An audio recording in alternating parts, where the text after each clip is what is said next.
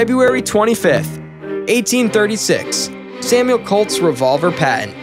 In 1836, Samuel Colt's inventive spirit led him to a significant milestone in firearms technology. He was granted a United States patent for his revolutionary revolver firearm, a design that would shape the course of weaponry and combat tactics. 1843, the Paulet Affair and Hawaii's occupation. In 1843, the Paulet Affair unfolded as Lord George Paulet occupied the Kingdom of Hawaii in the name of Great Britain. This event marked a complex chapter in Hawaii's history of international relations and sovereignty.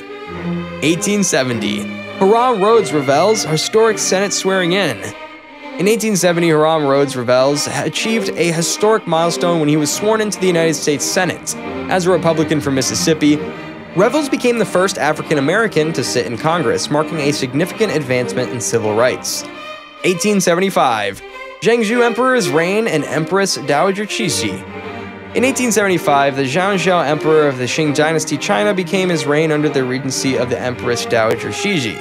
This era marked a period of complex political dynamics and cultural shifts in China.